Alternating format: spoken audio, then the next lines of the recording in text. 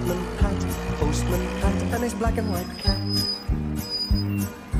Early in the morning, just as day is dawning, he picks up all the post bags in his van. Postman Pat, Postman Pat, Postman Pat, and his black and white cat. All the birds are singing, and the day is just beginning. Pat feels he's a really happy man. Everybody knows his bright red van. All his friends will smile as he waves to greet them. Maybe you can never be sure. There'll be knock, ring, letters through your door. Postman Pat, Postman Pat, Postman Pat, and his black and white cat. All the birds are singing, and the day is just beginning. Pat feels he's a really happy man. Pat feels he's a really happy man. Pat feels he's a really happy man.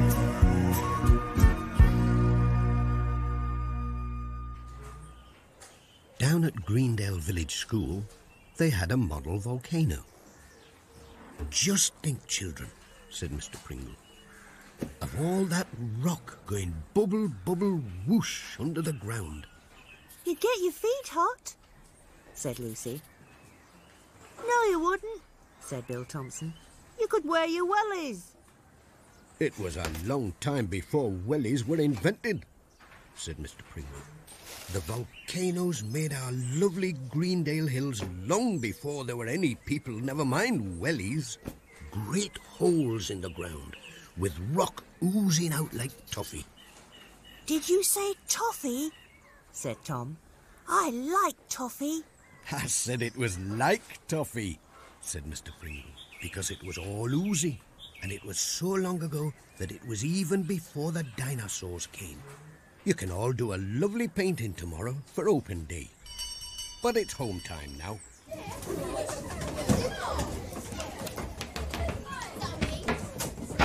Pat was waiting at the gate for Julian. "Hello there." "Hi, Dad." "Time to go home." "Come on, Dad, I'm hungry." "Bye, Pat." "Bye, Pat." "Bye, Pat." Bye. The next morning, it seemed very quiet in the village.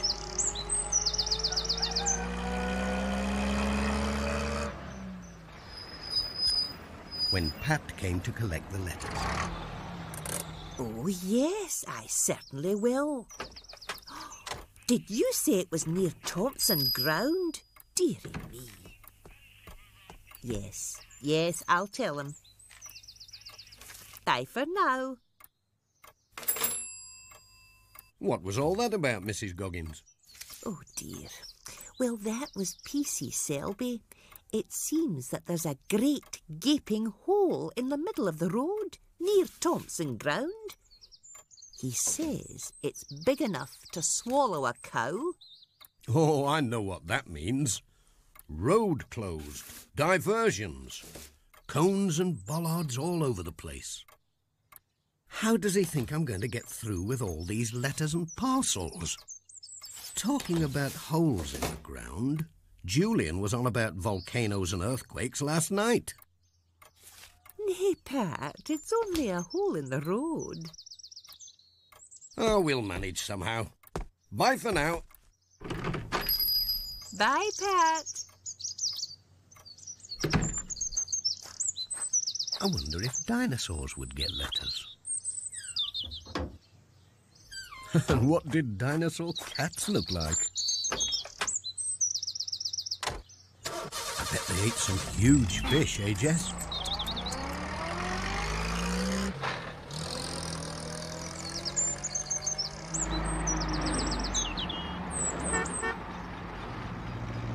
Alf was out on his tractor. Pat stopped for a chat. What do you reckon to this hole in the road, Alf? What hole? I've seen nought. I've been ploughing since early morning. There's a great hole just outside your farm. PC Selby shut the road off. Oh dear, said Al. How am I going to get home? I'd best be off. Bye, Pat. Bye.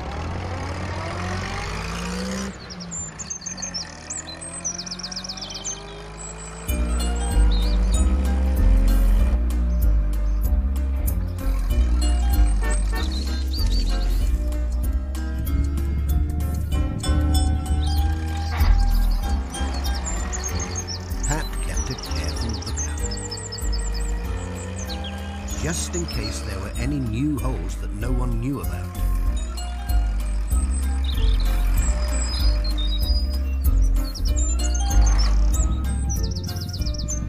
Oh dear. Diversion. So we can't go our usual way. I know PC Selby and his diversions.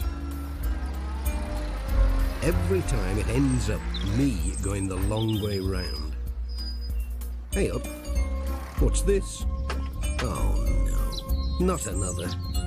And it's going back the other way.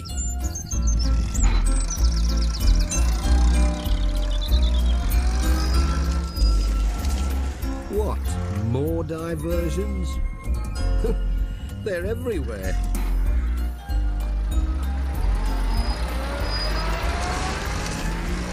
Here we go again. Oh, this is awful. I'm getting dizzy going right and then left, then right again. I should go straight home. Maybe if I went left. But I can't. I could go right here.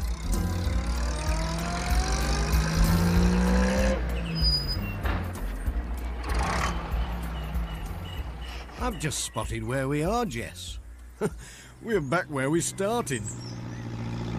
Then Alf came chugging along. Don't follow me, said Pat. I'm lost. If you follow these signs, you just go round in a big circle. Nay, Pat, I can't be bothered with all that, said Alf. I have to get home and get my dinner.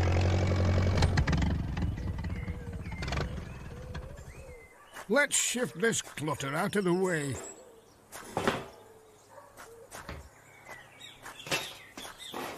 No problem.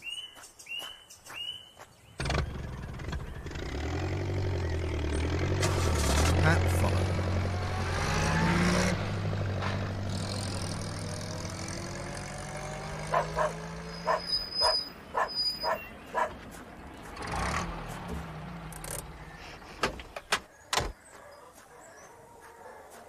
Is this what all the fuss is about? Said Alf. It doesn't look much to me. I've seen bigger, said Pat. A baby one. Now then, what's going on there? Look out, here comes trouble. PC Selby. Come on, lads. You know this road's closed. You must have seen the signs. I'll have to take your names and addresses. Here, can you hold my tea? Don't be daft, Arthur. You've known us ever since we were in short trousers. Never mind that. We have to do it proper. Now then, how do you spell proceeding? You haven't got a pencil sharpener on you by any chance? Here we are, a nice fresh cup of tea. Oh, thanks, Dorothy, said Pat. Just what we need. Dorothy, have you got anything to sharpen Arthur's pencil? Hang on. Pat, if you could just hold this. And then, Arthur, pass your pencil to Dorothy. Then if you take these... But I've nothing to sharpen pencils with. I think there are two E's in proceeding. But is it a C or an I S? thought you said... All I did is bring the tea. Has anyone seen my notebook? Let's go home, Dot. I think it's going round in circles like my van. Talking about that, you've given me an idea. Now, if we made everything go through Alf's yard instead, we could probably... Dandelions everywhere.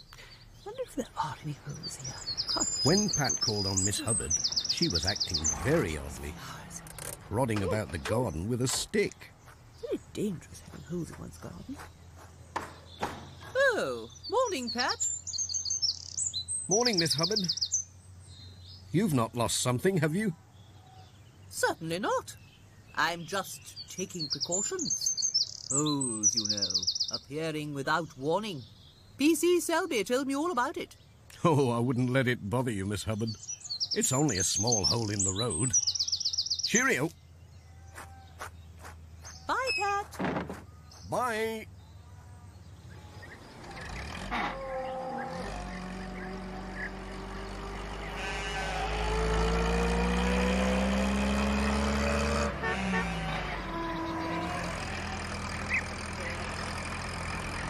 Pat called on Ted Glenn. Hello, Pat. Hello there. There was a parcel for him. Sorry I'm a bit late today, said Pat. It's this blooming hole in the road. I've had to go all round Greendale to get here. Don't worry. Leave it to me. I'll have that hole filled in no time. A bag of cement, a bit of gravel and some tar. That'll sort it out. All leftovers from a job in Pencaster. I knew it'd come in handy one day. Champion, said Pat. Ta-da, Pat. Cheerio. Pat was on his way.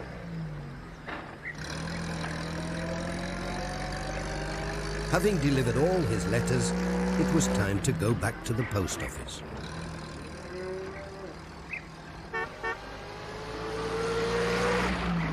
But he stopped at Thompson Ground to see how things were going. There was a whole new set of signs leading into a field and through Alf's yard, where Ted's lorry was parked. It's like town centre here, Said Alf. My poor hens. That's if you can find them. Poor things. They'll not lay for a fortnight. Here comes another. Oh, it's Sam. Good morning. See what I mean, Pat? It's terrible. You'll be all right, said Pat, as soon as Ted gets that hole filled in. Come on, slowly as you go. Careful now. Tea up, called Dorothy from the kitchen door. And fresh biscuits straight from the oven. Just what I need, Said Ted. We'll have a sup while that tar sets. Are you coming for your tea, Arthur? Mind the tar, will you? Help! Help! Here, don't let... Come back! Help! But something seemed to be keeping P.C. Selby. Help! Come back! Help! Did somebody shout help? Said Pat. He's not looking for his notebook, is he? Said Alf. He hasn't gone and trod in it, has he? What are you doing to my nice new tar? Fast-setting stuff, that. A new kind, you know. You'll have to take your boots off and leave them in charge, said Pat. Come on, Arthur. Off with your boots. Don't be shy. 1, 2, and lift. Oops, here, hold on. Time for a bit of farm transport. Said Alf. Oh! Hey, steady on. My boots. How am I going to walk? And we'll need a new warning sign. Stay still or I'll tip you over. Very undignified, this.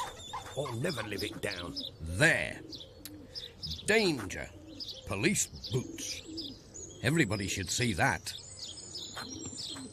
I hope Dorothy's kept some tea hot.